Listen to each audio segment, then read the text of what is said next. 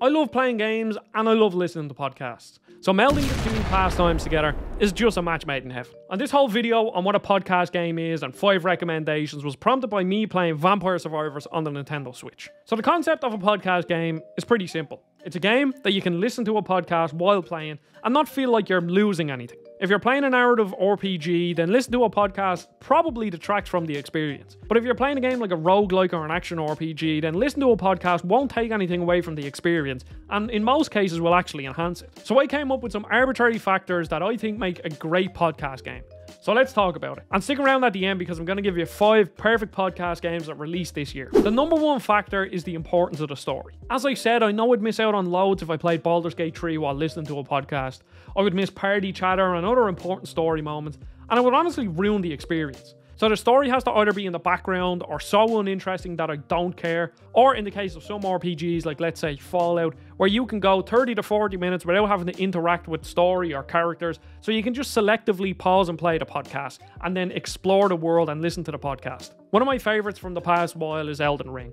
The world feels rich and lived in, but the narrative doesn't really exist, so I never felt like I missed something. And there are certain action RPGs like Torchlight or Diablo 4, where I just simply don't care about the story, I'm just there for a fun time, so that's a perfect podcast game. The second factor is a simple gameplay loop. Ideally be something that you can pick up and play and it won't take up too much of your brain. It can be as dumb as a Musou or Vampire Survivors, or even on the harder end, the Souls-like games are great because yes, they are difficult, but they do have a pretty simple control scheme to understand. The thing about these games in my eyes is that they don't always have to be amazing experiences. Like yes, a game like Elden Ring, Tears of the Kingdom, they're brilliant games, they're brilliant podcast games, but I will always say that even mediocre open world games like Atlas Fallen or Forspoken have space in the market for turn your brain off, do some random open world objectives and have some fun kind of game. There are days when we're all tired, jobs, work, relationships, stress, all of this gets in the way, and maybe we don't have the energy for a deep experience where we either need to get invested in a narrative or sit down and try our hardest at a super tough game. Sometimes switching your brain off to a simple and satisfying gameplay loop is all we need, and that's another factor that I think is crucial for podcast games. The third factor in this arbitrary list is that these games need content. Now I'm not one to sit here and say, oh, games need to be 100 hours long, because they don't. They just need to have enough content to keep you coming back for a while. That could be 10 to 20 hours, and some games will give you even more. I mean, I platinum Days Gone, that gave me 80 hours of playtime. There's a reason why I have hundreds of hours in the Borderlands series. Yes, I'm a weirdo that actually enjoys the story and characters in Borderlands, but once I've seen it through once, I pop in a podcast, build my character, farm weapons, and just have fun. And there are so many games like this. Immortals Phoenix Rising, Starlink Battle for Atlas, Days Gone. These games have so much content, and yeah, they are run-of-the-mill open world objectives. But at the end of the day, sometimes that's all we want. So content is key for these types of games. I understand I'm talking a lot about open world games, but another great genre are roguelikes, because the majority of them fit every single arbitrary criteria that I just gave. Now ideally, all of these games I recommend here will have all of these factors, but having 1 or 2 of these factors still passes the podcast game check for me. So here are 5 great games that released in 2023 that are just perfect to play with a podcast. Well, 4 great and 1 that's mediocre. Now you will notice a running theme in these 5 games. Every single one of them is an action RPG to some extent. Starting with my favourite game on the list, it's Remnant 2. Now my first experience with this game was quite confusing. I was getting bugs that I didn't realise were bugs, and honestly I was kind of lost at what I was doing. Objectives weren't showing up, and at one point I got a game breaking bug. So that was bad. It looks like a lot of these bugs have been fixed, but I eventually re-rolled my character, started fresh, and I beat the game. I put 15 hours into it. And this game, the whole time I was listening to podcasts, because the story isn't good. The story is completely uninteresting. Even Remnant from the Ashes, I had absolutely zero interest in the story. And that's the same with pretty much every action RPG except for Borderlands. But what you get here in Remnant 2 is just an absolutely fantastic gameplay loop. So let me break it down. So after the rather confusing start, you get to choose a character class. And there's a lot to choose from the start. I chose the guy, the handler, that had a dog, because they're always my favourite. I like playing hunters that have animal companions. And all of them play quite different. They all have their own abilities. They all have their own perks, which is really cool. And you just go through these action RPG randomly generated dungeons. But where this game shines is the procedural generation, which is something that I can't really say for most games. Most games, when procedural generation comes into it, they kind of become a bit samey or boring. But here is how they bring in so much content into the game. So Remnant 2 is an action RPG with some Souls-like elements. And where all the fun comes from is exploring these dungeons. So basically there are predetermined levels that you have to go to complete the story. But you go to them in different orders on every single playthrough. And when you're in these levels, regardless of what you do, there is an overarching objective that follows through all of the levels. So you go to this medieval world and one room looks the same, but then there's these dungeons that you can go into. And that's when the randomly generated stuff comes in.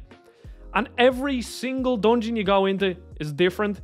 You might have different enemies, you might have different item drops, you might have different weapons. And at the end, which is the best part, you get random bosses, different bosses. So you play one playthrough and you get 12 bosses. And then on the next playthrough, you get 12 more bosses. That's just a random number I'm throwing out. And there could only be a crossover of 2 or 3 bosses that you fought on each playthrough.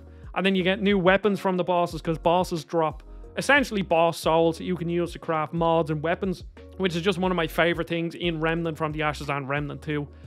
And yeah, I just had a lot of fun with this game. The final boss is really tough and he's really cool. I really had to force myself to get good, as the kids would say. And all the other bosses range from kind of hard to easy. This game isn't a Souls-like game. It has Souls-like elements, but I wouldn't go into this expecting a super difficult experience. It's definitely harder than other action RPGs like Diablo 4, but it's nowhere near as hard as a Souls-like game. So I wouldn't be turned off by that if you're looking for an action RPG, because the Souls-like elements don't get in the way. They actually kind of enhance the game, really. This game is a must-play. It's one of my favorite games of the year. Just keep an eye out on bugs, because the problem is, it seems some of the bugs have been fixed, but there's a lot of people reporting a load of different bugs. So this is probably even though I do recommend the game itself, if you can get it with no bugs, which is obviously a complete luck of the draw. But if you can just wait and let it get a couple of patches, this game will be just a must play, and it'll be a lot cheaper. It's a very good game. Next, and what a shocker, we have another action RPG. It's Dead Island 2. This game had no right being as good as it was, because this game was announced something like 10 years ago. And it handed between 2 or 3 different developers. And somehow it comes out and it's actually good in a world where Dying Light 1 and 2 now exist, which are probably some of my favorite open world games ever. Like, obviously, Techland made Dead Island 1. And when Dying Light 1 and 2 came out, you realized, oh, Dead Island actually sucked, because it did. The first Dead Island isn't a good game. And I don't know how anybody played it back in the day. But that's for another story. But then Dying Light 1 and 2 come out, and them games are absolutely fantastic. They're just really fun, great parkour, pretty good melee combat as well, and just loads of content. Another perfect podcast game. But then Dead Island 2 comes out, and it's super colourful. It has actual personality, unlike Dead Island 1. It has a very visceral combat system, probably one of the better or the best melee combat systems I've ever played in a game.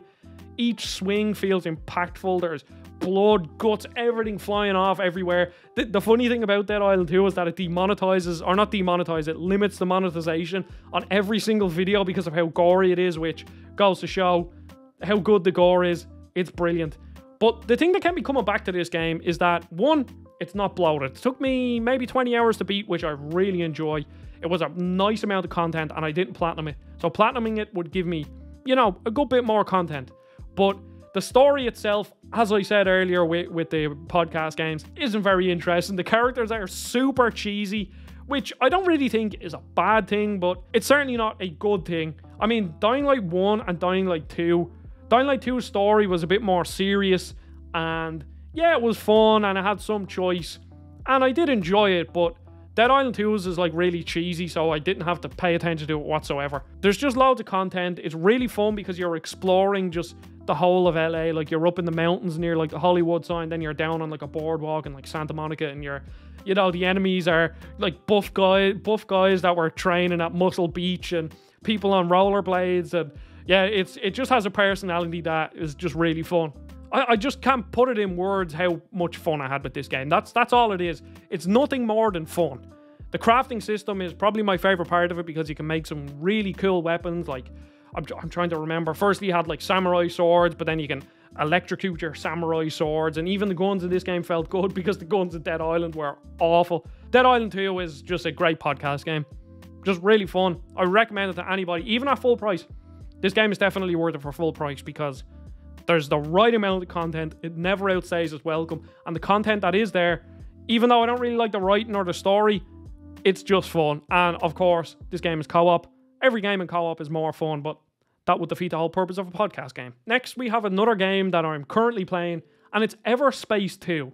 So, I remember hearing about Everspace 1, and Everspace 1 was a roguelike ship combat game, arcade ship combat. It always piqued my interest, but I never got it. And then Everspace 2 came to PC, and I didn't review it back then, but I kind of regret it, because now it's on console, I'm playing it on PS5, and this game, once again, perfect podcast game, but what this does really well is the Zen-like experience. There's something so tranquil about this game. Basically, the story is useless, so perfect podcast game. But where this game shines is that it's an action RPG at heart where you're building a ship and you can have 2 different types of weapons equipped on your ship. You can have 2 different types of missiles. You can equip different shields, different hulls, and then you can also get different ship types that change how you play. So one ship is like a tank ship, one is like a really fast ship, one works with like really high energy so that they can shoot weapons like just unlimitedly. Others don't have as much energy so they can shoot weapons in short bursts, but they can move around more. So there's loads of customization in there, and everything in this game is basically side quests, main quests, exploring these random encounters that you get as you're flying around space, and everything kind of works towards building your ship or upgrading your ship. Every encounter you find, you'll kill enemies that drop debris, they drop loot, and then you'll also find these wrecked ships that you have to explore that have these kind of environmental puzzles. Now, these environmental puzzles have gotten quite samey, I guess. It's pretty simple. The majority of them are find a energy battery charging thing, pick up the battery and put it in another place to open it up. But then you get more loot. And then as you're going around, you find resource nodes that you can break, which gives you more stuff. And then all this just goes into building this ship. And everything goes into, obviously, upgrading, like your armor, your weapons. But then also each companion that you find, which I don't really like the companions. I don't like the writing in the game. There's nothing in the game that has enticed me. I've played it for about 8-10 hours. Apparently there's like over 50 hours worth of content in this game, which again is great for a podcast game. But every character just is a bit flat. I don't really remember them. I don't really care about the writing, to be honest, and I don't think you're going into this game caring about the writing. You're going in because you want to build a ship. And as I was saying with the companions, each companion has their own skill tree, and every single resource that you find is either going to be used to craft something that you can use to upgrade your companion, or craft something that you can use to upgrade your weapons. And it's just this really nice loop. It kind of reminds me something similar of Starlink Battle for Atlas, with more ship combat. Basically, it's an action RPG. It's an arcadey flight sim. Well, not a flight sim, but it's arcadey. And I really like how the ships handle, because my big issue is that I don't like realistic ship flight in games. I think it's very cumbersome. But here they feel snappy. It almost feels more like a third-person shooter than anything else, which is exactly what I wanted. I don't want anything that's going to be too cumbersome or too intricate, because I think it would honestly kind of ruin the game, to be honest. It's similar to Starlink Battle for Atlas, because that game also felt like a third-person shooter. Again, I'm just having a great time listening to the podcast and playing this game. It's nothing so far, it's nothing too deep. The story isn't deep. I don't care about the story. The combat can be kind of difficult, but it's not too difficult. And it's just really, it's a very calming game, which is weird to say, where you're fighting outlaws, flying around space. Because when you get to these areas, when you wipe out all the enemies, there's just like a synth soundtrack playing in the background, or sometimes no soundtrack whatsoever, and you're just completely into like the emptiness of space, exploring a shipwreck, collecting resources, and there's just something very calming about that. It's a very nice experience. I'm having a lot of fun with it. Another great podcast game.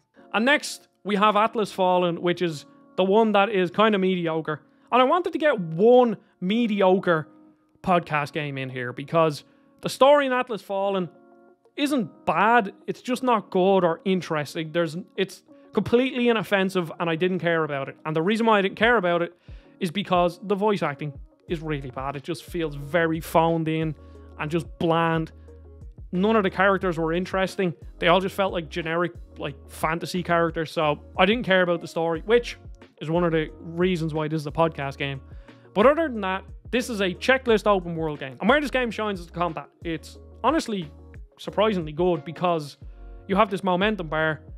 As you dish out damage, this momentum bar increases.